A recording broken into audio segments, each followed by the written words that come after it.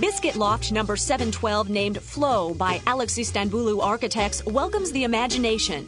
To say this space is minimal may be an understatement, but its impact is strong. It's about softening the space to a point where you actually get the shape spaces as you want to. It's the curtains that do the trick here. There are several, hanging floor to ceiling in wait of a mood change. As your mood changes throughout the day or from day to day or week to week, and you want to have spaces that are a little bit more intimate, a little bit more public, you can actually move the curtains around. It is intentional that this loft has no furniture. Instead, plenty of fabric.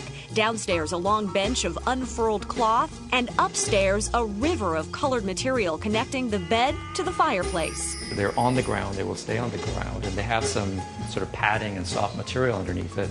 So take off your shoes and get comfortable by the fireplace. The light-filled penthouse may be raw, but it's not short on warmth. Istanbullu accomplished what he set out to do, create an environment where nothing interferes with the space.